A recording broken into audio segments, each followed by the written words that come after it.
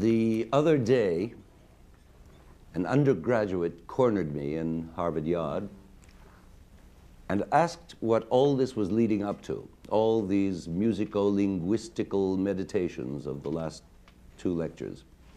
What am I getting at, she asked. Do I really believe in the analogies I suggest between transformational grammar and musical transformations? And I was very brave and stoutly responded, yes, I deeply believe in the analogies. And I found that this linguistic approach to poetry illuminates musical analysis and vice versa. And in fact, so have some linguists I've heard from, much to my pleasure. And as far as what I'm getting at is concerned, it's a broad, dispassionate look at the musical crisis of our own century, as dramatized by Charles Ives' Unanswered Question, and analogously, how poetry shares in that crisis. But my bright new friend was only warming up her inquisition. I follow your linguistics, she said, but you begin to lose me when you start crossing Chomsky with aesthetics. How does transformational grammar lead to the beauty of ambiguity, as you put it? She was being a little bitchy. And to increased aesthetic response. Aren't you being a bit ambiguous yourself? I was suddenly not so facile in my response and found myself defensively trying to recall my original enthusiasms and impulses when I first conceived these lectures. I reminisced phonology, syntax, semantics, meaning. Meaning. Okay, I began, to her distress, by spewing out, as well as I could remember it, an analysis of a classical Chomsky-type ambiguous sentence. The whole town was populated by old men and women. We're now dealing with a third kind of ambiguity, I told her, neither phonological nor syntactic, but both. A new semantic ambiguity.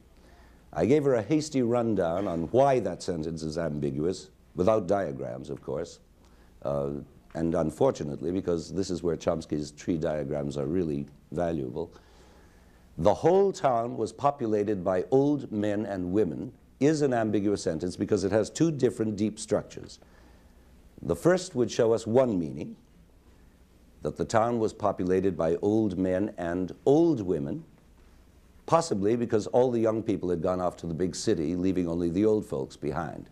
But there's a second meaning, arising from the other deep structure, and based on the idea, possibly, that all the young men had gone off to war, leaving behind old men and women of all ages. You see the difference? It's a whole other situation. Now, through our well-known processes of transformation, mainly deletions, those 2 deep structures have been combined and condensed into the one ambiguous phrase, old men and women.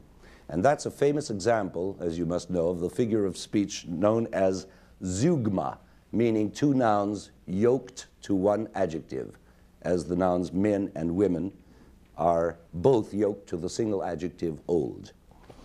There's a fascinating and very helpful musical analogy to be made here, which I naturally couldn't demonstrate to my charming young inquisitor in Harvard Yard, stuck as we were in the middle of Harvard Yard, but I can demonstrate it for you.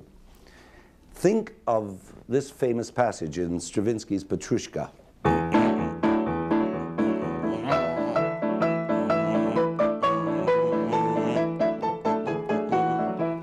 You all know that.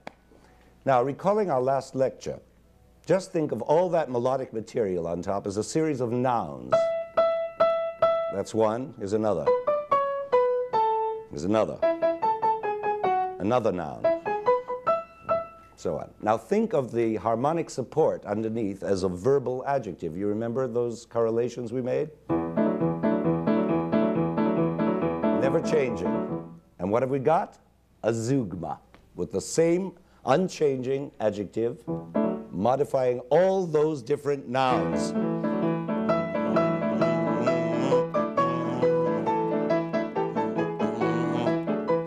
So on.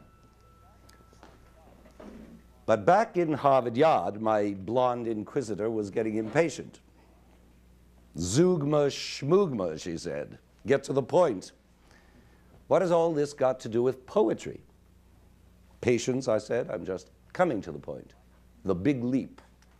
By reapplying the transformational rule of deletion to that sentence, or prose surface structure as it's called, the whole town was populated by old men and women, we can turn an already ambiguous sentence into an even more ambiguous one, a super surface structure. The whole town was old men and women. The whole town was old men and women.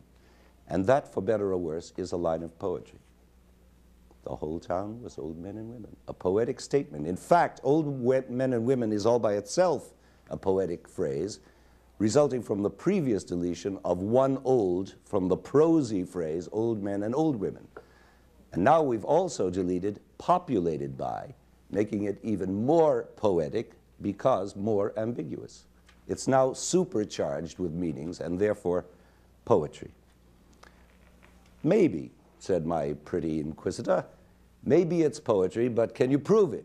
No, I can't. I can't prove anything. I could possibly explain it, again, by borrowing methodology from linguistics. A linguist would say, look, when you're confronted by a sentence like that one, the whole town was old men and women, which is syntactically correct, but semantically incorrect, since a town is a place and men and women are people, and a place can't be people. So where does the is come in? When you're confronted by a sentence like that, your mind automatically goes through a series of decision-making steps. First, it seeks some grammatical justification of that semantic conflict, and finding none, can then decide one of two things: to reject it as illogical, impermissible speech, or to find another level on which it may be acceptable, a poetic level.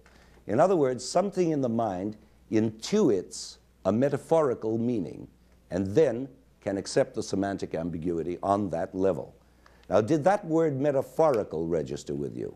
I hope so, because metaphor is our key to understanding. In fact, I just used a metaphor. I said metaphor is a key. In other words, I've made an equation between a figurative way of speaking, called a metaphor, and a small metal object called a key. I have said, in effect, this equals that, where this and that belong to two completely different and incompatible orders, exactly like the town and its inhabitants of old men and women. In other words, I've broken a semantic rule. But it's precisely this linguistic misdemeanor, breaking the rules, by which metaphor is achieved.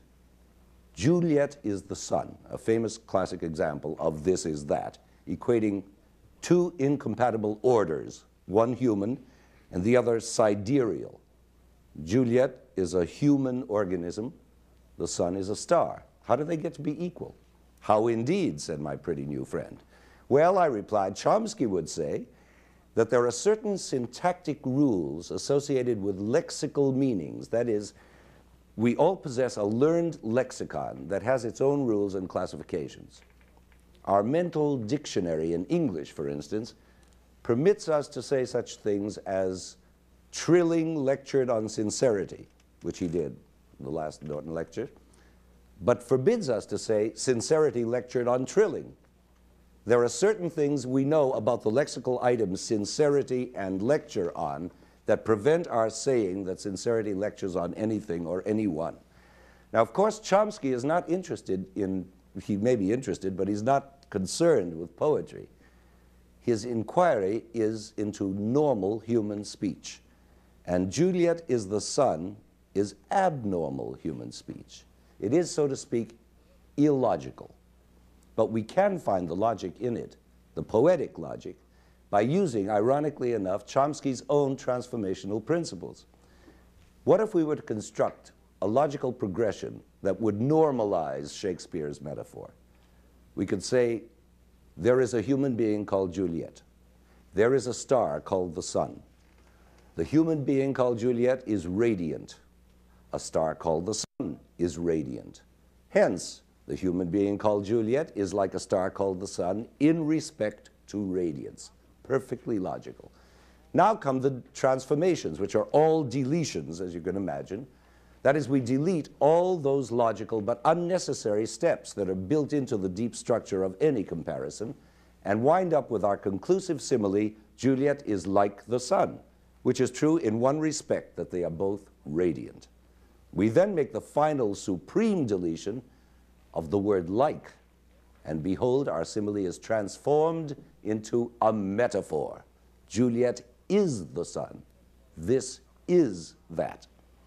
Now, of course, that last metaphorical leap makes it false logic, as in that invalid syllogism they always throw at you in elementary logic courses. My dog is brown, hence my dog is your dog. Wrong. My dog is like your dog in terms of brownness and only of brownness. Right, but it's not poetry. It's not a metaphor. It's only a simile belonging to the realm of literal discourse, whereas the false logical version, my dog is your dog, has its own inner metaphorical logic. Are you beginning to see what I mean? And there, in a nutshell, is the difference between art and what we loosely call reality, or real life. What must be clear by now is that a metaphor, or any comparative statement, even a simile, must function in terms of the two compared items being related to a third item, which is common to both. That is, we are comparing A and B, whether they are my dog and your dog, or Juliet and the sun. A and B, both of which must relate to a third factor, X, which is abstractable from both. If A is Juliet and B is the sun, then X is radiance, or any number of other things, but let's say radiance. And A is like X, and B is like X, therefore A is like B. Juliet is like the sun. We then delete the like, the supreme deletion, and now Juliet is the sun. And what a deletion is there! Of such transformations are metaphors made, and of such metaphors is beauty born. Terrific, said my blonde inquisitor. I think I understand you. What I don't understand is how you relate all this stuff to music. You will, I said, come to the next lecture. Well, this is it, and I hope she's here, because we've just reached the crucial point.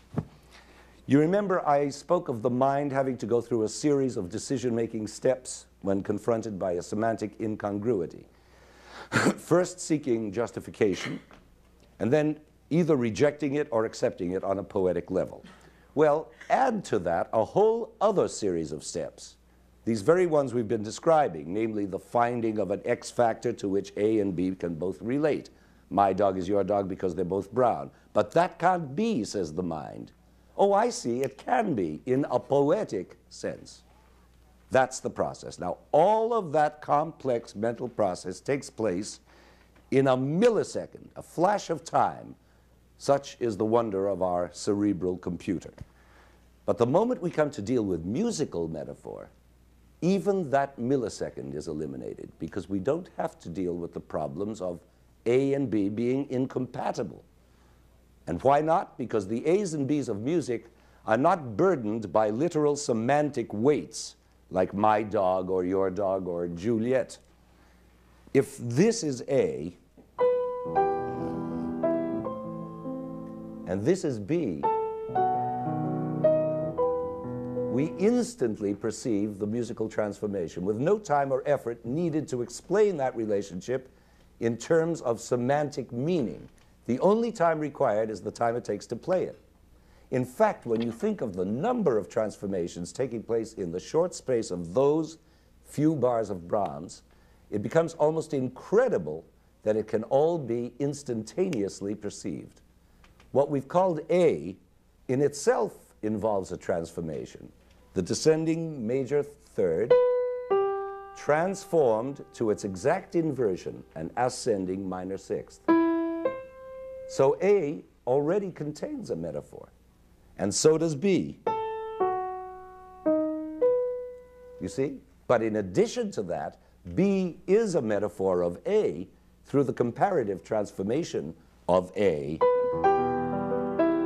which is transformed by lowering it 1 degree of the scale. and add to that the harmonic metaphor accompanying the melodic one, the A progression is tonic subdominant. And the B progression is dominant tonic. A beautiful parallelism and a shining case of this is that. So in music as well as in poetry, the A and B of a metaphor must also both relate to some X factor, not radiance or brownness, but a common factor such as the rhythm, di-rom, do-rim, or those harmonic progressions, 1, 4, 5, 1. You see, there is still that triangular formation of A, B, and X to be reckoned with. And yet, with all this to be perceived, all these metaphors within metaphors, we still don't require even that 1 millisecond before perceiving it.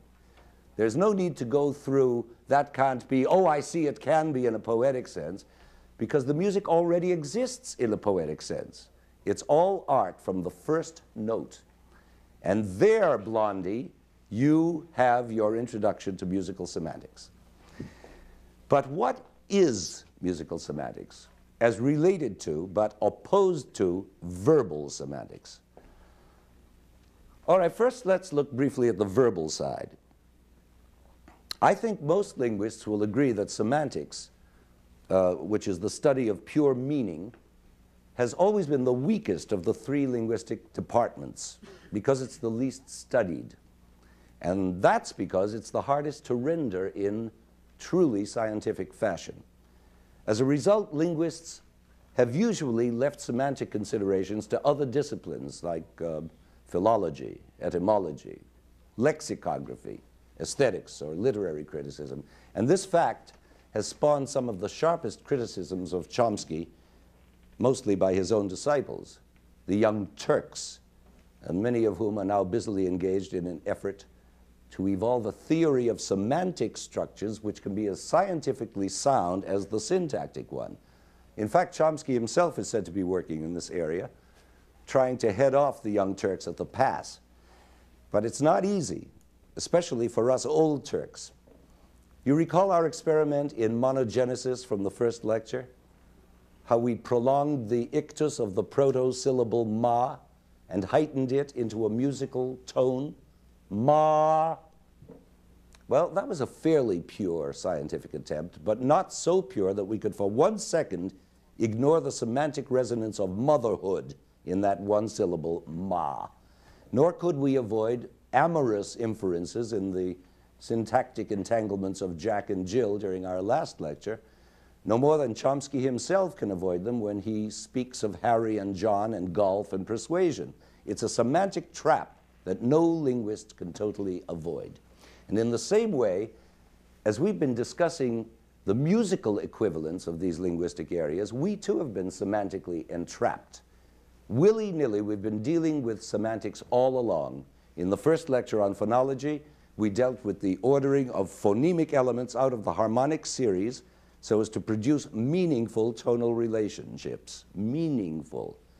And in the second lecture on syntax, we were dealing with the ordering of those tonal relationships so as to produce meaningful structures. So that now when we come to consider musical semantics in general, what meanings are there left to deal with? Well, obviously, the musical meanings that result from the combination of both, of what we might call phonosemantics plus morphosemantics, meanings derived by the various transformational procedures with which we've been playing. Playing, that's the word that leapt out, and precisely the word I want to use. It sounds frivolous, I know, but it is, on the contrary, essentially related to our semantic thinking. Play is the very stuff and activity of music. We play music on our instruments just as the composer plays with notes in the act of inventing it. He juggles sound formations. He toys with dynamics. He glides and skips and somersaults through rhythms and colors. In short, he indulges in what Stravinsky called le jeu de notes, the game of notes, a striking concept of what music is. And why not? All music, even the most serious, thrives on its puns and anagrams. Where would Richard Strauss be without his musical puns? Or Bach and Beethoven without their musical anagrams?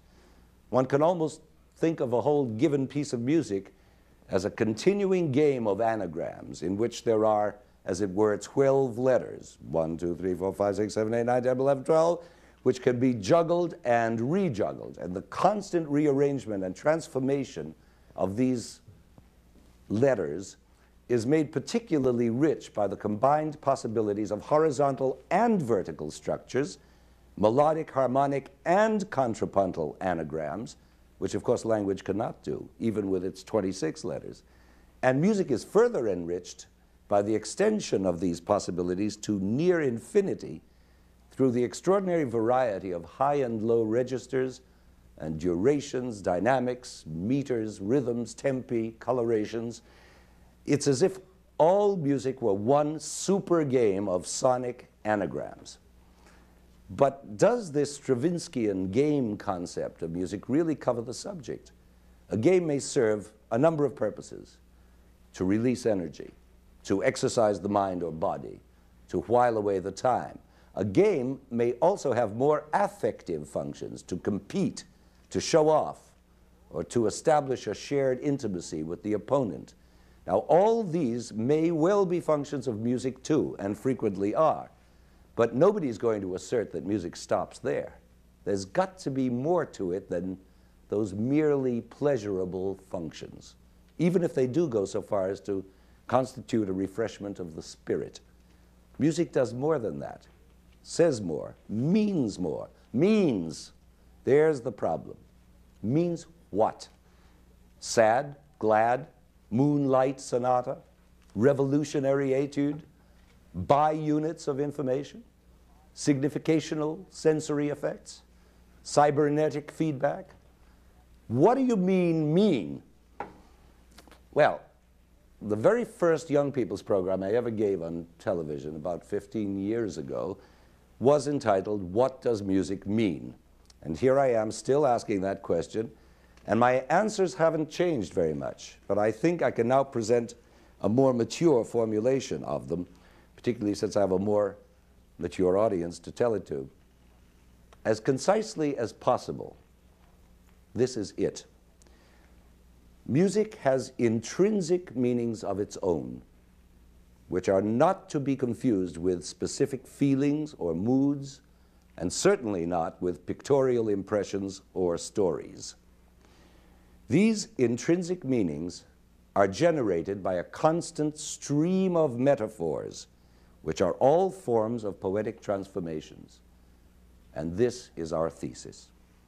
I believe that this thesis can be demonstrated, and in fact has already been partly demonstrated, even if not scientifically proved. And the reason for that is probably the very unscientific word metaphor, which I've already been using in a most metaphorical way, and will no doubt continue so to do. But I should clarify this broad use of the term, at least to the extent that we can distinguish one use from another. There are three specific ways in which I want to use the term metaphor. First, those intrinsic musical metaphors I've already mentioned, metaphors of a purely musical order, operating rather like those puns and anagram games we were speaking of. All these metaphors derive from transformations of musical material, those very Chomskyan transformations we investigated last week. By transforming any musical material from one state to another, as I showed earlier with the Brahms, we automatically arrive at the test equation of any metaphor, namely, this is that. Juliet is the sun. Secondly, we must define extrinsic metaphors, by which musical meanings are related to non-musical meanings. In other words, certain semantic meanings belonging to the so-called real world, the world out there, the non-musical world, are assigned to musical art in terms of literal semantic values, namely extra-musical ones. This form of this equals that is typified in Beethoven's Pastoral Symphony, which we'll be hearing after the pause, after the break, intermission, in which certain notes are meant to be associated in the listener's mind, meant, mind you, to be associated in the listener's mind with certain images like merry peasants, brooks, and birds. In other words, these notes equal those birds. Again, this equals that in another form. And finally, we must think of metaphor in an analogical way as we compare those intrinsic musical metaphors, those pure ones, with their counterparts in speech, strictly verbal ones. And this comparison is in itself a metaphorical operation. It says this musical transformation is like that verbal one. This is like that. Delete like, and you've got the metaphor. Now, having defined my usages of metaphor, I suppose I am now committed to plunging into that eternal aesthetic debate. And it's a debate I don't particularly wish to prolong. So many excellent and sensitive minds have wrestled with this problem of the meaning of music, to say nothing of the meaning of meaning. Santayana and Croce, Proll and Pratt, I.A. Richards and Bergson, Beardsley, Birkhoff, Babbitt, Susanne Langer, and Stravinsky himself. And one thing they have always agreed on, in one way or another, is that musical meaning does exist, whether rational or affective or both. As hard as they've all tried to be logical, to avoid romantic generalizing or philosophical maundering, they have all had to bow eventually to some nagging truth which insists that those innocent F sharps and B flats, however sportively juggled or played with, do emerge from a composer's mind meaning something, nay, expressing something, and expressing what may otherwise be inexpressible. But wait a minute, isn't there a difference between meaning and expressing? There is, if we're to be at all accurate. When a piece of music means something to me, it's a meaning conveyed by the sounding notes themselves, what Hanslick called sonorous forms in motion. It's a wonderful phrase. And I can report those feelings of mine back to you precisely in terms of those forms. But when music expresses something to me, it is something I am feeling. And the same is true of you and of every listener. We feel passion, we feel glory, we feel mystery, we feel something. And here we're in trouble because we cannot report our precise feelings in scientific terms. We can report them only subjectively. For me, the end of Sibelius' Second Symphony may be orange colors. For you, it may be a sunrise. For you, it may be a glorious sunset. For somebody else, it may be a triumphant battle. It's endless, subjectively. If we could collect sample feelings from a concert audience, lay them slide by slide on a lab table, compare them and find them consistent, then we'd know something. Then science would smile on our endeavors. But alas, feelings, whatever they are, slither past the scientific laboratory, and we are left asking such pseudo-scientific questions as, where does affect come into all this? Is it those intrinsic musical meanings that move us so deeply? Or is there a transference of affect via the notes from the composer to the performer to the listener? Are we feeling what Beethoven supposedly felt when he wrote these notes?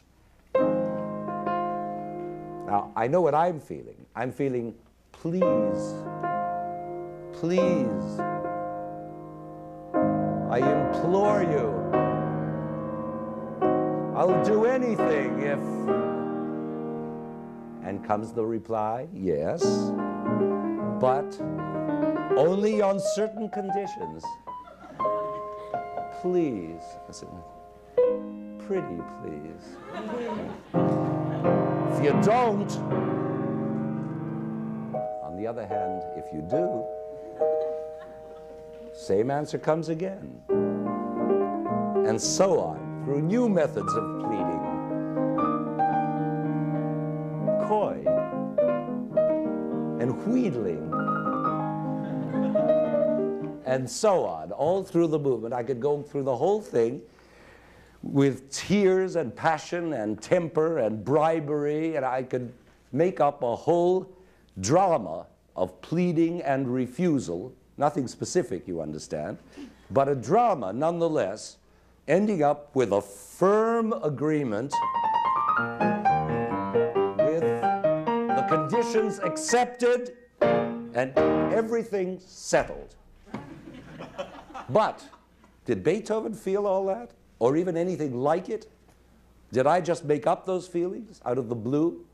Or are they in some way, to some degree, related to Beethoven's feelings which have been transferred to me through his notes? Of course, we'll never know. We can't call him up. But the probability is that both are true. And if so, we have just revealed a major ambiguity, a beautiful new semantic ambiguity to add to our fast-growing list. But whichever is true, the basic point remains. Music does possess the power of expressivity. And the human being does innately possess the capacity to respond to it. Everyone agrees on that, in one way or another. Even William James, who regarded our reaction to music as nothing but a nervous tic.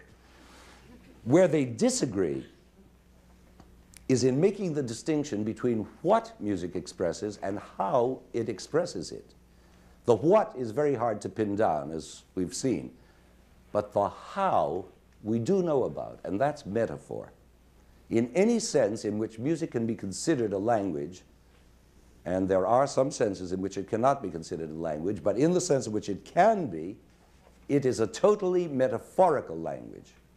Consider the etymology of the word metaphor. Meta, beyond, and pherein, to carry. Carrying meaning beyond the literal, the tangible, beyond the grossly semantic, to the self-contained Ding an sich of musical meaning. Metaphor is the generator, the power plant of music, just as it is of poetry. Aristotle puts metaphor midway between the unintelligible and the commonplace. It's a marvelous remark. It is metaphor, he says, which most produces knowledge. The artist cannot help but agree, nor can the lover of art. And Quintilian says it even more strikingly. He says that metaphor accomplishes the supremely difficult task of providing a name for everything.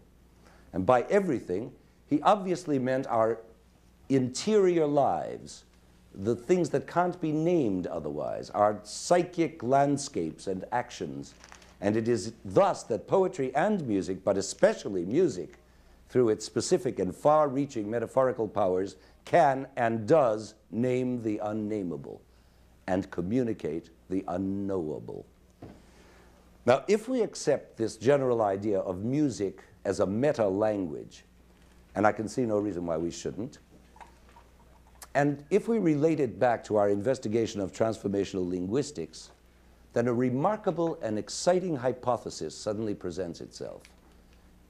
Is it not conceivable that there exists an innate universal grammar of musical metaphor? Think of it. Just let your minds reprise what has led up to this point. The original idea of universality, that all grammars evolve from basically similar principles, that out of these formal universals arise cognate deep structures within the various particular languages, that via transformational paths, these deep structures then rise to the surface as normal speech in various languages, and that via a further transformational leap, those surface structures in turn re-evolve into what we call poetry. Now, given this chain of ideas, hasn't everything we've been saying for 3 weeks led us inexorably to the hypothesis that all transformational processes ultimately yield metaphoric results? That is, if you recall our parallel ladder charts from the syntax lecture, these processes can produce such results in language, but must produce them in music. In other words, don't all metaphors, verbal or musical, derive from transformational processes? I suggest that the answer is an overwhelming yes. In our last lecture, We saw how some of these transformational processes might operate analogously in Shakespeare and Mozart. Remember? It was a sort of game. That's really what we musicians do best, play games. And I now propose to continue playing that game in a more detailed way, to find musical equivalents for smaller, more specific metaphorical operations in language, namely simple figures of speech, such as antithesis, alliteration, and so on. And here my pretty young inquisitor might well interrupt again and say, how can you include simple figures of speech in the category of metaphor? Aren't they simply rhetorical devices, stylistic embellishments of language? Well, yes, they are. But they are also metaphors in miniature to the extent that in every case they present A's and B's which are equated with each other through a common relationship with a third factor, X. Only the X factor, in the case of figures of speech, is non-semantic. It's not radiance or brownness, but rather an abstract principle of design. And therefore it's a true X factor, a symbol in the algebraic sense of X. For example, what is the X factor in the case of antithesis? Like this one from the Mikado. See how the fates their gifts allot. You know that one? A is happy, B is not. A opposed to B. Now what is the X factor? The principle of contrast, the design of oppositions. Here's A, here's B, here's the principle of the design. There's the triangle. Now we all recognize antithesis when we read a biblical psalm. For instance, the dead praise not the Lord, neither any that go down into silence, but we will bless the Lord from this time forth and forever. Antithesis, A versus B, they versus we. But in these lines we recognize much more than a figure of speech, because through that figure of speech we perceive a whole poetic meaning. Why set up the dead at all in opposition to us, the living? Isn't it enough to say we will bless the Lord?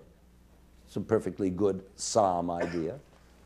No, it's not enough, not for making this particular poetic statement.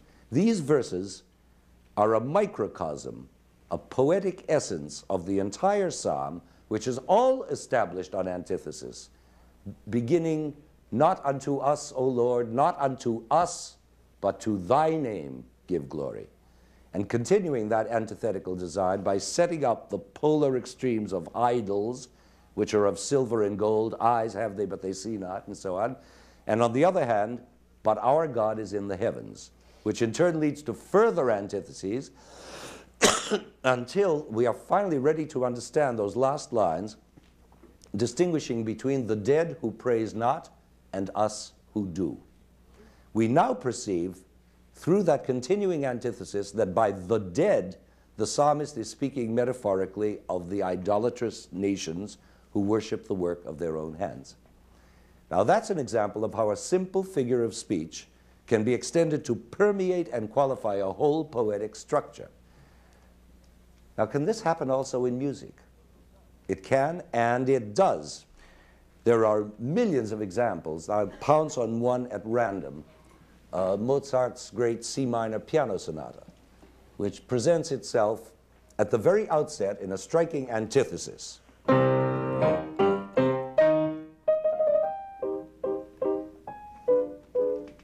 Now I take it the antithesis is perfectly clear to you. There's A, which is countered by B. But you may argue, yes, maybe, but is it really the equivalent of verbal antithesis, of a heavenly God versus a man-made idol, a clear, tangible opposition? Isn't the Mozart rather an example of contrast than of antithesis? Yes, it does involve contrast, loud versus soft, rising intervals versus falling ones, rough hammer blows versus tender entreaty, and so on. It is not a literary figure of speech, as in the psalm, but it is a figure of musical speech, and because of the abstract nature of music, the pure non-representational nature of music, such a figure can affect us with even greater directness and force than a verbal one. And again, as in the psalm, but even more than in the psalm, this figure of Mozart's musical speech is then extended to condition and characterize the whole poetic structure. Look at this marvel. That opening statement, in itself so abundant in its antithetical meanings,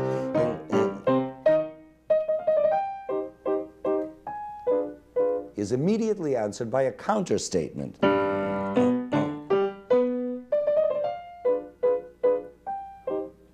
Now, this is not only a thematic answer to the first statement, but a harmonic opposition to it, since the first one proceeded from the tonic to the dominant, was the tonic, and proceeded to the dominant, right?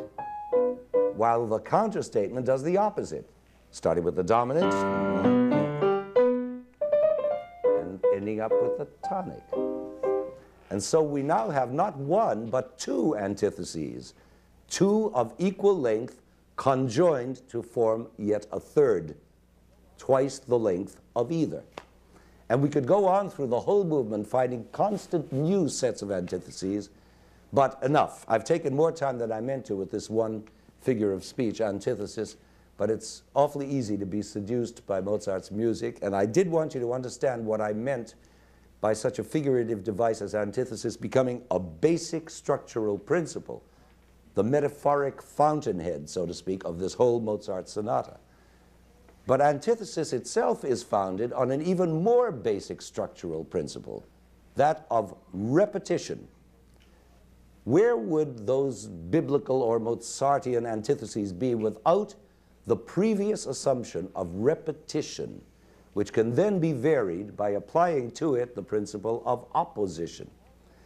Indeed, all figures of speech and all metaphors in speech and music alike depend ultimately on repetition, which is then subjected to variation or, as the linguists say, transformation. I can't stress this point strongly enough. In fact, it has been authoritatively suggested that the main reason a serious theory of musical syntax has been so slow to develop is the refusal of musical theorists to recognize repetition as the key factor. I think it was Nicolas Rivet, who was a great musicologist as well as a linguist, who proposed this argument. And his argument grows out of a proposition by Roman Jakobson, a great linguistic thinker and one of Chomsky's most influential teachers. And Jakobson, speaking of poetry, said, and I've reduced this quote, Jakobson said, "It is only by the regular reiteration of equivalent units that poetry provides an experience of time comparable to that of musical time." Unquote. Now that would seem a gross oversimplification, especially if he is referring to the regular reiteration of metrical units. Da-da, da-da, da-da, da-da hardly produces poetry. That's more like doggerel. But the moment we apply to that mechanical regularity the processes of transformation and variation, then we immediately see what he's getting at, and we can extend Jakobson's reiterative principle to include all facets of poetic diction, not only meter.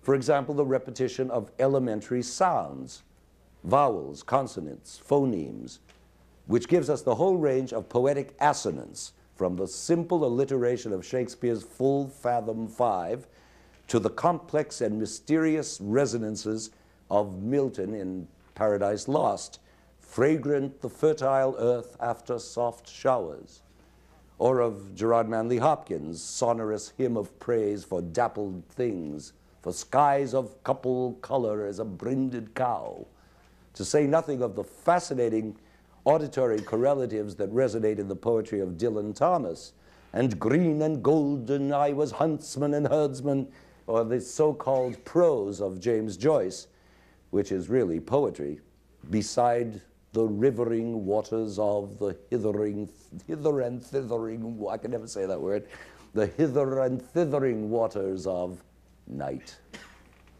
And even more, we can see poetry born of the repetition of actual words, not just sounds, but whole words. Only think of the 5 consecutive nevers uttered by King Lear in his death scene. never, never, never, never, ever. We can expand the idea further to include the repetition of whole images, as in T.S. Eliot's quartets, or even the repetition of whole lines, a device so commonly found in the Bible, or in poetic drama, Brutus is an honorable man, over and over again. Not to mention Gertrude Stein, who made a whole career out of repetition. But the point must be clear by now that it is repetition, modified in one way or another, that gives poetry its musical qualities, because repetition is so essential to music itself. And that's true of all metaphorical phenomena down to the last little figure of speech. Take alliteration, perhaps the simplest of all. Shelley writes, "Wild west wind." All right, back to our game. Where is such alliteration to be found in music? What is the equivalent of wild west wind? Well, you find it everywhere in Beethoven's Eighth,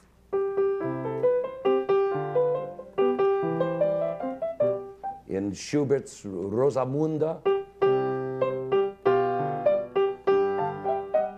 all alliteration.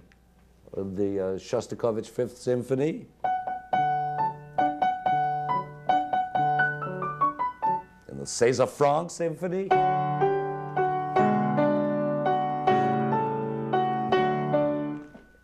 and even in William Tell. But that's all too easy. The game becomes really pro when we move from identical initial notes to identical initial groups of notes. And here the term alliteration is not enough. It becomes the far grander term anaphora, which in rhetorical circles names the device of beginning lines or stanzas with identical words or phrases, such as Tennyson's famous sequence, "Ring out wild bells to the wild sky, ring out the old, ring in the new, or ring out the grief that saps the mind," so on. Or one can find anaphora in almost any religious litany, such as the Beatitudes, as well as almost anywhere in Isaiah. "Woe unto them that draw iniquity with cords of vanity. Woe unto them that call evil good and good evil. Woe unto them." And lo, we find anaphora in Mahler's Fifth Symphony.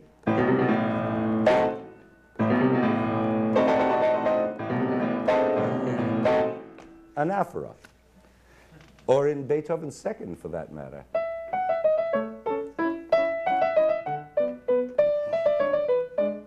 But basta anaphora. On to another. What do you suppose is the rhetorical figure operating in this most unrhetorical Schubert melody?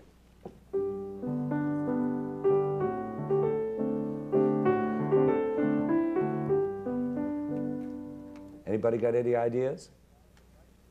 It is a device that bears the proud name chiasmus, a fancy word that means simply reversing the order of elements midway through a statement. What's Hecuba to him, or he to Hecuba? Or John Kennedy's, "Ask not what your country can do for you, but what you can do for your country." A, B, B, A. Notice again how this figure is based on repetition, as they all are. Repetition subjected to reversal. A, B, B, A. And Schubert, blissfully unaware of chiasmus, just went ahead and created one. A, B, B, A. Now that's so obviously dependent on repetition, it barely needs mentioning. What's important is the variation of those A's and B's, which has transformed them into a musical metaphor. And the X factor here is clearly the symmetrical design itself, A, B, B, A. I was astonished one day suddenly to discover a huge chiasmus just squatting there in so unpretentious a piece as Chabrier's Rhapsody España. Do you know the Rhapsody España? Now this one, this chiasmus, involves two whole different consecutive tunes, not just bars, tunes, one a chiastic version of the other. The first one goes, this is the A.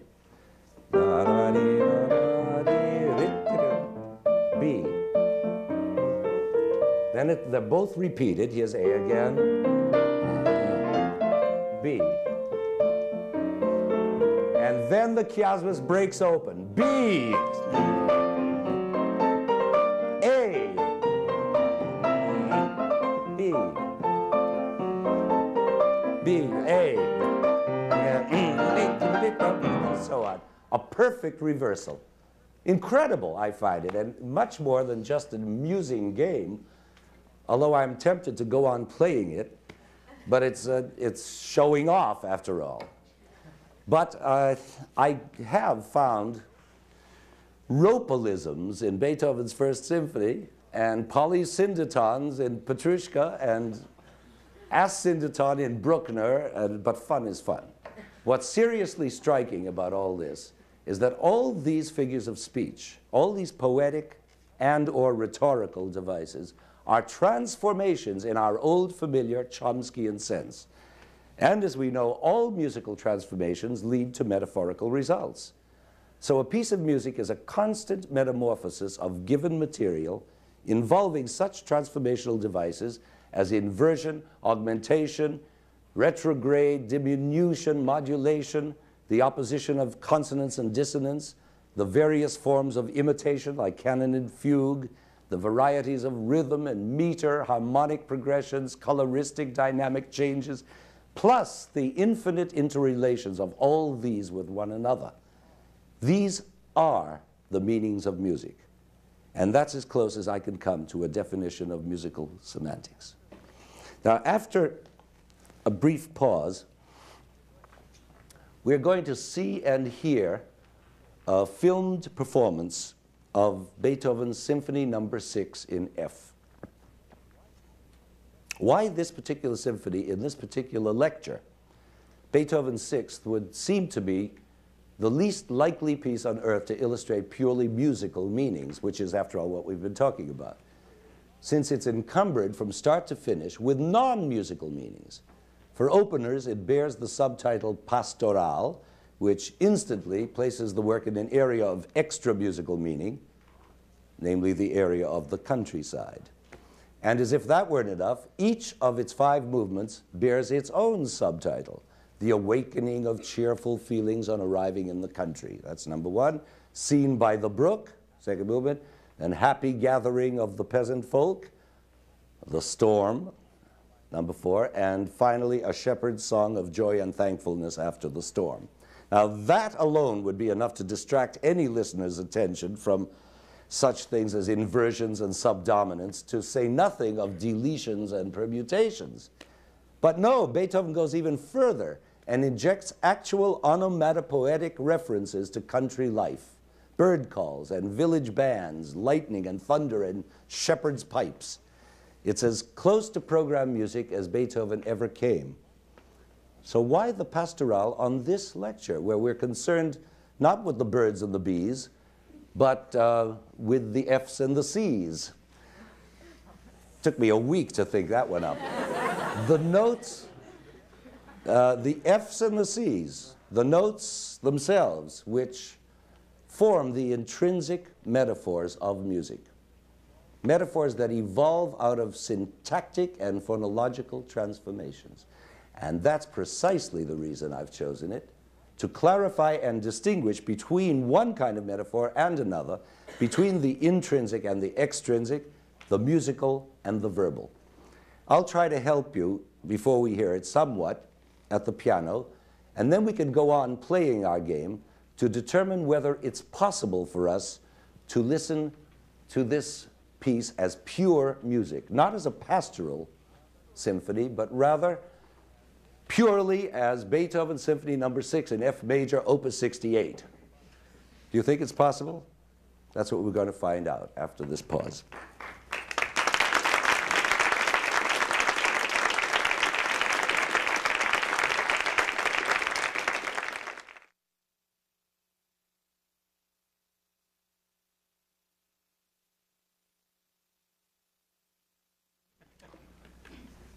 Where were we? Oh yes, we had just come face to face with a most intriguing question. Is it possible to hear Beethoven's Pastoral Symphony as pure music divorced from all its extrinsic non-musical metaphors? Well, it should be possible, since Beethoven himself said that all those subtitles and cuckoo calls and thunderclaps were to be taken only as suggestion, not as tone painting, to use his own words, but as Empfindungen, feelings, and therefore not too literally. But still, those extra musical references are there. Beethoven put them there with his own hand. He wrote them into the score. It's not easy to ignore them. And what they do, actually, is to form a kind of visual curtain of non-musical ideas, a semi-transparent curtain, so to speak, that interposes itself between the listener and the music per se. And what I propose to do is to change the lighting on that curtain, using a light strong enough to render it wholly transparent, to turn it into a scrim, as they say in the theater, through which we can look directly into the music in all its intrinsic meanings, cleanly, freed from the bondage of so-called music appreciation, or of flowery program notes, or of those Disney nymphs and centaurs which have somehow also gotten painted onto our scrim. Away with all that.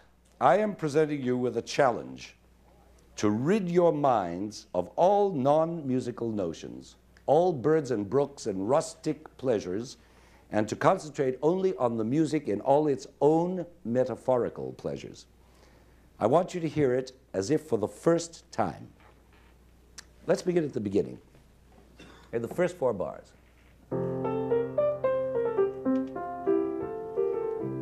Now, those 4 bars are the material out of which this whole first movement is going to grow. And it's not just the main material, but the only material. Every bar and phrase to come, and I mean everyone without exception, will be some kind of transformation, some metaphorical rendering of the elements present in those 4 little bars. Now, what are those elements? Well, on the face of it, they seem to be a blithe little tune in F major, ending on the dominant with a pause, or as we say, a fermata. But is that really all? Not at all. Just look at the bass line, which you'd hardly notice as a line, but it is. The tonic F to the dominant C.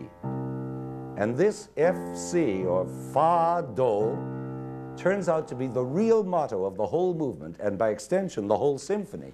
It's as much the motto of the 6th symphony as that is the motto of the 5th.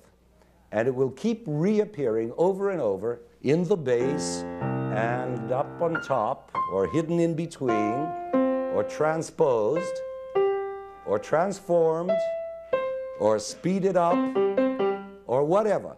But a constant running metaphor throughout, like the figure in the carpet in Henry James' great story.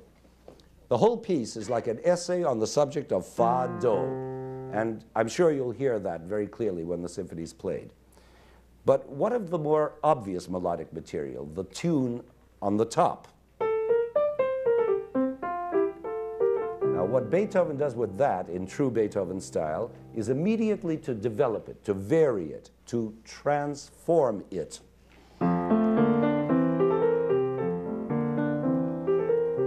Now, right away, we can spot one obvious transformation.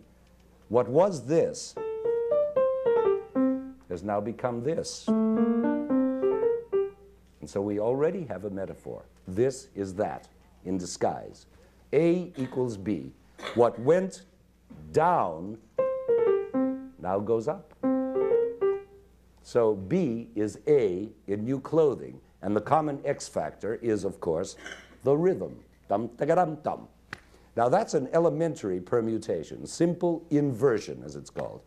But there's a far subtler transformation involved here, namely a linguistic deletion of the kind we found last time in the Mozart symphony.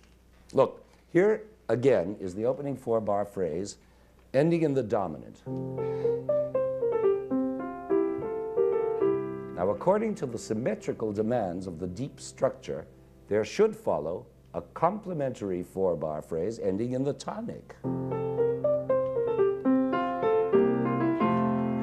How dull! The symphony has died a borning. Imagine then trying to go on with the next section. Sheer agony. And the remedy, of course, is deletion. Just lose that second complementary phrase and eliminate the agony. The opening material is now free to develop. But to develop how? Like this. And repeat. Then new material. Repeat. Repeat. Repeat. Repeat. Repeat. Repeat. Repeat. Repeat. Repeat. Repeat. Repeat. How many times have I repeated the word repeat in this short development? I've lost count. What is all this repetition business? Here we were just a moment ago shouting praises for deletion, for the omission of repeats. And that was our leading metaphor in the pastoral. And now we suddenly find Beethoven repeating as if obsessed. What is this new paradox? It's not a paradox at all. It needs only a few words of clarification. First of all, none of those repeats I just played is an exact or literal repeat. Each one contains some variation or other, a slight elaboration, or an added voice, or a structural ambiguity, or a change in the dynamics of loud and soft, or something. And secondly, what is variation anyway? It's always, in one way or another, a manifestation of that mighty dramatic principle known as the violation of expectation. I'm sure you've all studied that in freshman English. And what is expected is, of course, repetition in this case, in the form of an answer or a counterstatement or whatever. And when those are violated, you've got a variation. The violation is the variation. In other words, variation cannot exist without the previously assumed idea of repetition, which explains the deletion we heard at the beginning of this symphony just now. What was deleted was the unconscious expectation of a symmetrical counterpart to the first four-bar phrase. And that deletion is in itself a kind of variation. Do you see what I mean? It's the conspicuous absence of the expected repetition which makes that particular musical surface structure what it is. So now see if you can follow this, because this is the topper, that the idea of repetition is inherent in music even when the repetition itself is not there at all. In other words, the repetitive principle lies at the very source of musical art, just as it does in poetry, as we learned from Jacobson's reiterative principle. Now we have an insight into repetitive functions that enables us to view this pastoral symphony, the Sixth Symphony in F. We've got to be careful about this metaphorical mix-up. The Sixth Symphony, and to view all that Beethovenian repeating with new comprehension, and to see exactly how he transforms garden variety repetition into metaphor. In other words, how he prevents garden variety repetition from becoming garden variety boredom by the magic of transformations. In the interest of clarity, let's reduce that opening melodic material to its component parts. Bar 1, which we'll call the head of the theme. Then bar 2, this jaunty rhythmic motive, which let's call it the jaunty motive.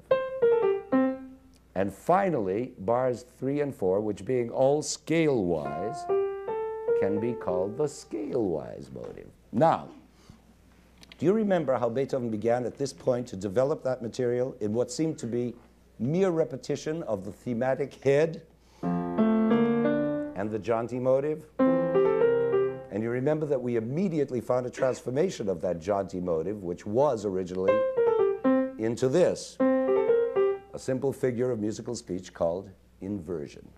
Just as the phrase, roses are red, can be inverted to red are roses, resulting in a more poetic structure. But there's also another figure of speech at work here, called fragmentation, which transforms the repetition even further. You see, these two developmental bars are split up and shared by two different voices. That is, we hear the second violins play the head motive, and the first violins answer with the already transformed jaunty motive. And that makes it a double transformation. But wait, Beethoven carries the fragmentation even further. The two parts of this split up are not just a neat division into head motive and jaunty motive.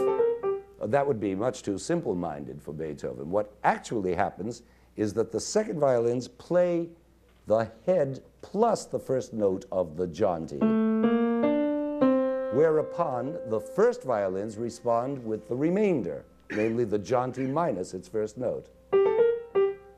Now, this is no mere whim of Beethoven's.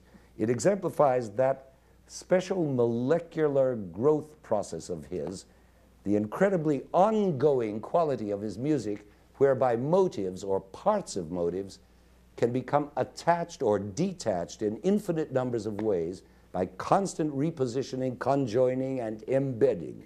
And this process is so intense and diversified that even so apparently destructive an activity as fragmentation contributes profusely to the growth of this living organism.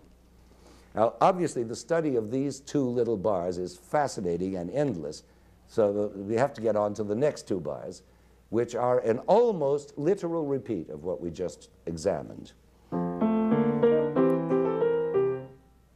But only almost literal. Did you notice the two added notes in the first violin part? In other words, the first time we heard,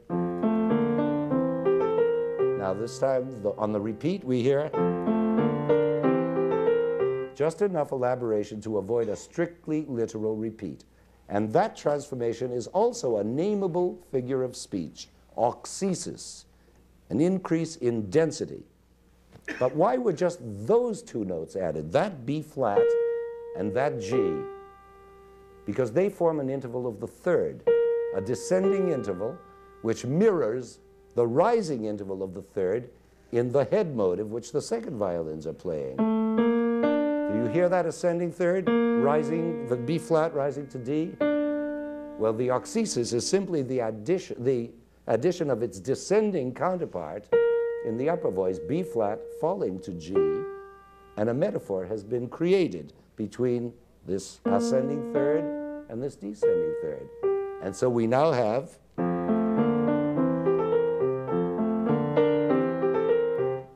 do you see it? You hear it? Okay, inversion, fragmentation, auxesis. That's a lot of transformation going on in the short space of four little bars, especially when you know that they're really only two bars almost literally repeated. But the big news is that we still haven't uncovered the most striking and beautiful metaphor of all in these same four bars, and that's to be found in the viola part. Did you know that under all that figurative motion in the violins, the violas are playing this tune? Had you heard that? Probably not, unless you're an experienced listener. Such inner voices are the hardest to perceive, sandwiched in as they are between the sky above and the mud below. But now that you have perceived it, and a fine little line it is, good tune. Now, are you going to ask, what's it doing there, where it came from, or do you sense something inherently relevant about it, a familiar resonance, a family resemblance? If you do, then you have perceived the metaphor, whether you can explain it or not. But that's not your job, it's my job. So I'll explain it. Okay. This metaphor arises out of three different and simultaneous transformations: inversion, retrograde, and augmentation. Sorry about those long official words. They're really very simple to understand. Inversion we already know about. And in this case, what is being inverted is that very moment of fragmentary conjoining we just saw when the head motive latches on to the first note of the jaunty motive, right? You can see and hear those intervals of the ascending third followed by the descending second, all conjoined together. Now our metaphorical viola line simply inverts these intervals to a descending third followed by an ascending second. And this metaphor is further enhanced by the fact that its intervals, a third followed by a second, are the direct reversal of the head motive itself, whose intervals are a second followed by a third. Hence the term retrograde, or going backwards. And as for augmentation, we simply mean an increase of note length. In other words, the viola tune proceeds in quarter notes, whereas the motives from which it derives move in eighth notes twice as fast. So thus the viola tune is twice as slow, its notes augmented to double duration. And so through these three devices, this triple transformation, a rich metaphor is created, a particularly strong example of this is that. It's practically these are those.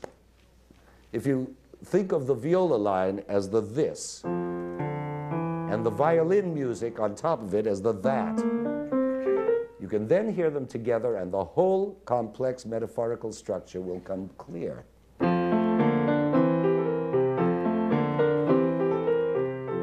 You hear what goes on in those four bars?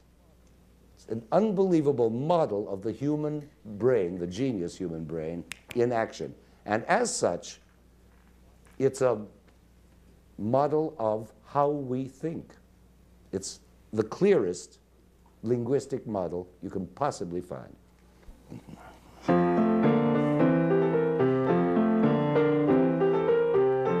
You see, that's the unique miracle of music, that it enables us to perceive this and that simultaneously, which no other art can do.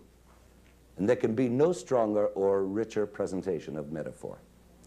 But in the ensuing four bars, we discover a new musical wonder, a metaphor of a metaphor. This new material is not new material at all, but again, a transformation by inversion of that same viola line we were just listening to, which, as you know, went... Beethoven just turns those three notes upside down, and lo, there is his new material. It's miraculous, and of course, therein lies the secret of the inevitability one always feels in Beethoven's music. It's a constant metaphorical growth, self-generating, always on its own track. But now those four bars are subjected to a repetition, and again Beethoven avoids literalness by two transformative devices. First, there is a dynamic transformation. That is, these four bars are first stated piano, crescendo to forte, right? But they are restated forte with a sudden drop to piano in the third bar.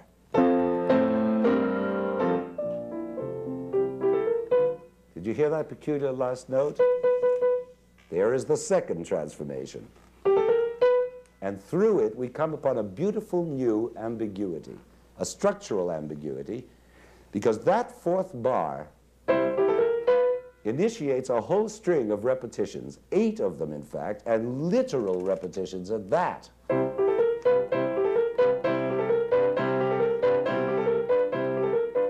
But are they literal?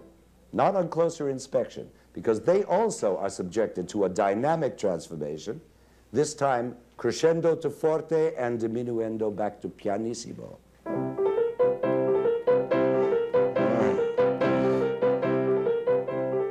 Which creates the metaphor of approaching and receding. But even that's not the main event. The masterstroke is that the fourth bar of that earlier four-bar phrase, that fourth bar, which initiated this repetitive string, is also the first bar of the string itself. And we know this to be so because Beethoven marks the beginning of his crescendo on that very bar. Now, what does this mean? It means clearly that the four-bar phrase was really a three-bar phrase. 2, 3. And that the 8-bar repetitive string is really a 9-bar string. 1, 2,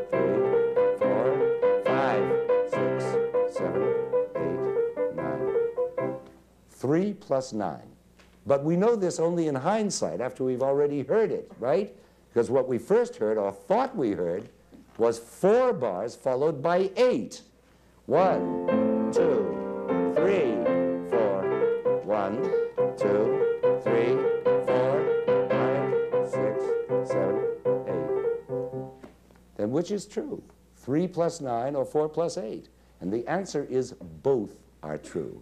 And the tension that results from that contradiction is what makes this ambiguity so beautiful and exciting.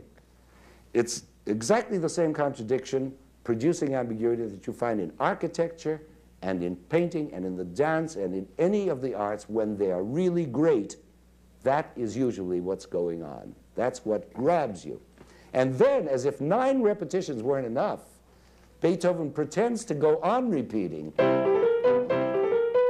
only he drops out the accompaniment, another transformation, and then raises each repetition by 1 degree of the scale, yet another transformation, returning us in blissful satisfaction to our opening theme. Well, that's the beginning of the Pastoral Symphony, only the beginning, mind you, of only one movement. We've been analyzing approximately 30 seconds of music that continues for over 30 minutes. And even so, this has been a very limited analysis, showing only one aspect of the music, how a metaphorical language is created by transformations, which are varied repetitions. But this one aspect is probably the most fundamental and rewarding one in all musical analysis. Consider, for instance, the practice of sequence, which is another form of varied repetition. A sequence is simply a series of repetitions. I'm sure you all know what a sequence is, but I have to explain it anyway. It's simply a sequence, a series of repetitions of the same phrase on different degrees of the scale. Now, here's a very famous one from the development section of this symphony.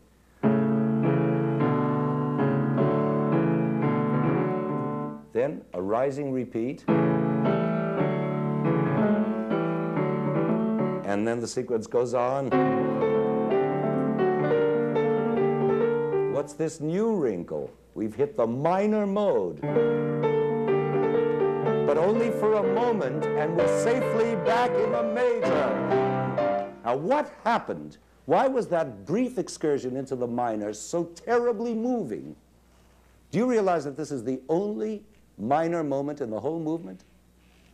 It's as though suddenly, in the midst of all this cheerful, sunny music, for a second, one little cloud darkened the sun. Now there I go, using an extrinsic metaphor.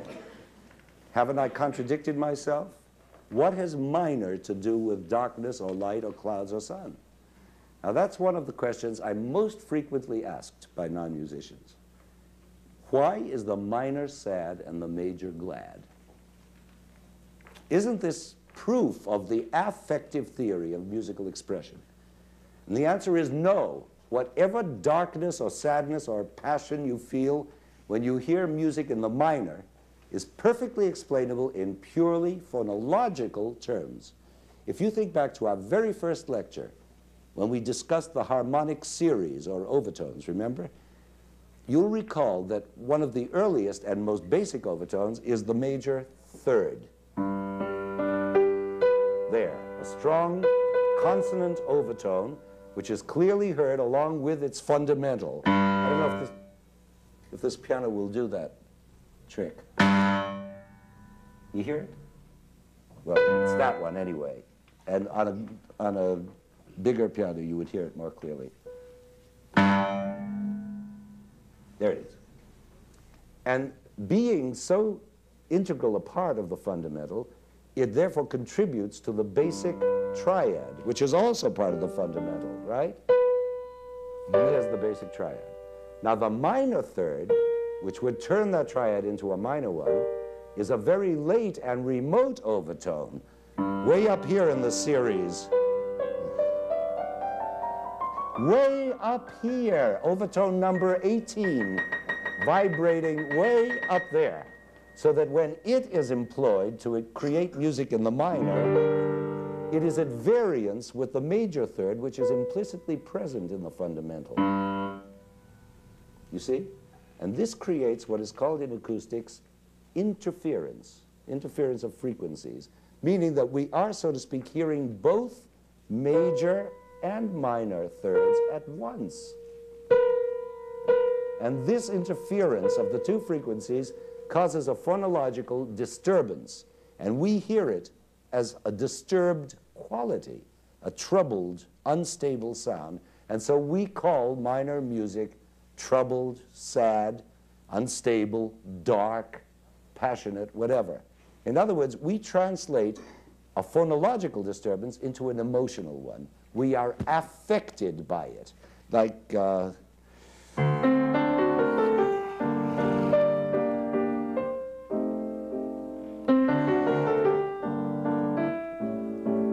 whatever subjective feelings we're going to report about that, they're going to be somewhere in the area of passion, dark, yearning, not satisfied, whatever. The very opposite of, right? Which is as major as it can be. Whereas this Bach violin sonata is immediately passion, because it's minor. But we can explain it completely phonologically. And so we come to realize that this so-called affective phenomenon of the minor mode is not basically an extrinsic metaphorical operation. It is intrinsic to music, and its meaning is a purely musical meaning. As used here in this sequence of Beethoven's Pastoral Symphony, it is simply another metaphorical way of varying a repetition, although it's a very moving way.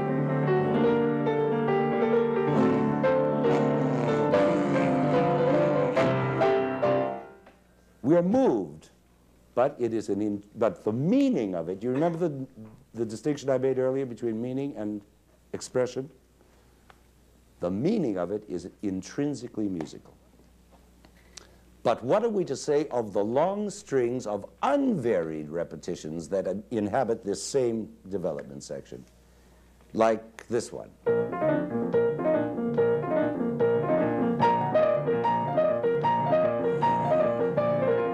It's simply unbelievable. And yet, this is one of the most exciting passages in all music. How can it be so exciting if there's so much literal repetition? Why is there so much repetition in the symphony anyway? Granted that we know repetition to be a fundamental principle of all music, even the key to musical syntax, even so, why such an obsession with it in this particular work? Well, it could be suggested that this compulsive repeating on Beethoven's part is related to the programmatic nature of this pastoral piece, or the programmatic meaning, if you wish.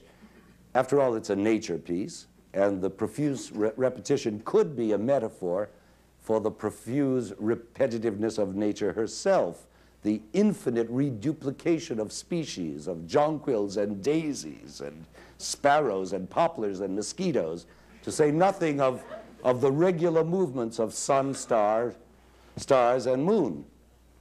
But this is not the kind of metaphor we're seeking at all, is it? Because it's, again, extrinsic, it's extra musical, and we're after purely musical semantics. Then what is the musical metaphor to be discovered in that famous long passage of literal repeats? How do we account for that being exciting? Well, in a nutshell, it's to be found in the large design that is formed out of these bar-to-bar repeats, bar-by-bar repeats. We've been dealing so far with small patterns, you understand, 2-bar and 4-bar phrases, or maybe 8 and 9-bar phrases. But what we now see is a pattern of 92 bars, all to be comprehended together as one immense metaphorical design. 24 plus 22, which makes 46, and again 24 plus 22, another 46, which already reveals a large inner repetition. Now, don't panic. We're not going to slog through all those 92 bars. But we can look briefly at the design of the first 24. What are they, and what is their metaphorical meaning? Not jonquils and daisies, but notes and rhythms. Okay, we know where these notes come from. Our well-known jaunty motive, right? Now transformed and transposed to B flat. Played 4 times by the first violins. Now this is then literally repeated by the second violins, doubled by a woodwind an octave higher. That makes 8 bars, right? Now that 8-bar segment is itself repeated and then re-repeated with slight transformations we won't discuss right now, but always with the same alternation of first violins as against second violins plus the high woodwind. And it's played 3 times in all, 3 times 8, making 24 bars. Now that's one way of looking at this episode from an orchestral point of view. We perceive one of Beethoven's intentions via his instrumental texture and the alternating high and low registers. But now let's view the same 24 bars harmonically, and we find a very different story. 4 bars of B flat, as before, repeat as before in the second violins with the higher octave, that's 8, and then again the first violins, that's now 12 bars. And now a sudden switch of key to D major for 12 more bars. Now we're still following the same instrumental pattern, but in this new key of D, which is maintained for 2 more repeats. And finally, climax. Now this has been a totally different construction of those same 24 bars. It's 2 times 12. 12 bars in B flat and 12 bars in D. Not at all 3 times 8 as we saw at first. In other words, there are 2 different orders of articulation, 2 different substructures functioning simultaneously within this single span of 24 bars. One order articulates the orchestral texture 3 times 8. You recognize that? And the other one articulates what Walter Piston called the harmonic rhythm.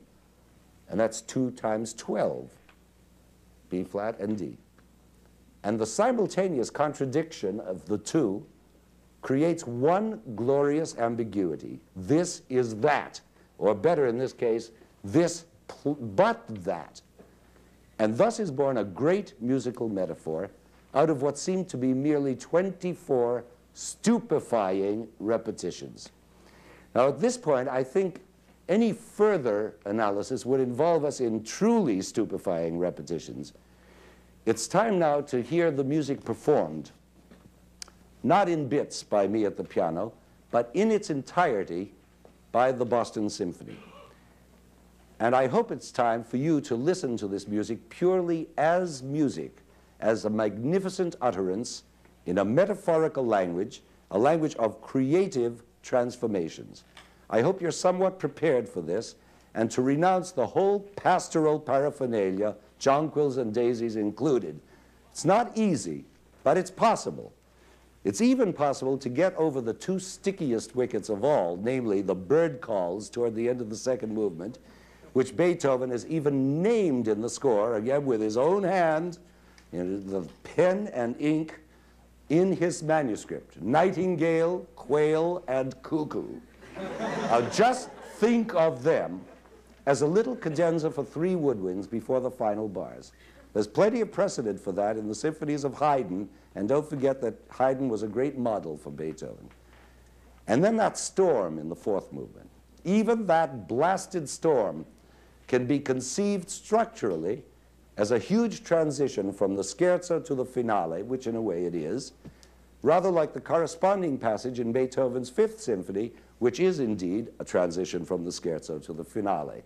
And don't forget that Beethoven was writing his 5th and 6th symphonies practically simultaneously in the same year.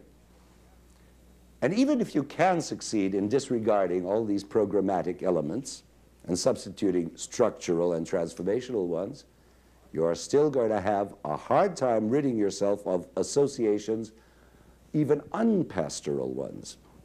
This challenge I'm offering invites you to discard your customary listening habits of letting the music nudge you into nice passive association with personal memories and images, colors, random emotional states, all those experiences of synesthesia. I am rashly suggesting that you change your habits on the spot, that you dump the whole synesthetic baggage, including Beethoven's own suggestive titles, and hear this marvelous example of symphonic metamorphosis as just that. I know how hard it is to do this. I, too, often have difficulty in shedding extra musical associations. I could never listen to the finale of Tchaikovsky's Second Symphony without hearing that great tune in G major in the last movement as a Cole Porter number, only because somebody at a party once delivered it that way. Music playing and palm trees swaying and donkeys braying, and you were in my arms, dear. I'm stuck with it forever. I could never hear that symphony again without that lyric. And it's like that old mental exercise, that game of discipline. Don't think of an elephant for the next 5 seconds. Have you ever tried that? Try it. Try it. Don't think of an elephant. 1, 2, 3, 4, 5. How'd you do? Did you succeed? Well, maybe. Well, it's the same with listening to the Pastoral Symphony. It's a matter of not thinking of those elephants, which in this case are those birds and those storms and those shepherd's pipes and all the rest of it, and listen to the metaphors that I've been showing you. And some of you may resist, and some of you may even rebel. Some of you may say, but I like those centaurs and fawns of Walt Disney, and I want to think of them when I hear this music. But give it a chance. I hope you'll try.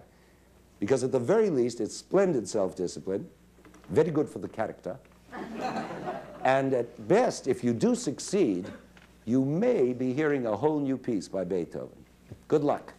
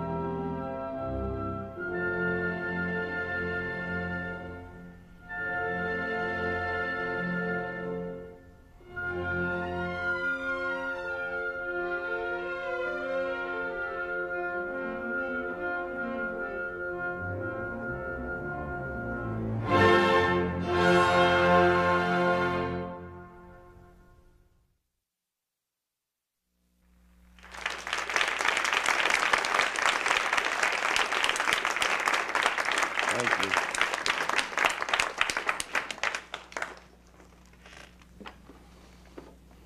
It's very hard to say anything after that. I don't know to what extent you've succeeded in avoiding the elephant and the birds and the bees. And I doubt that any of you succeeded 100%, because as I warned you, it's almost impossible to divorce your minds from the associations that insist upon being there.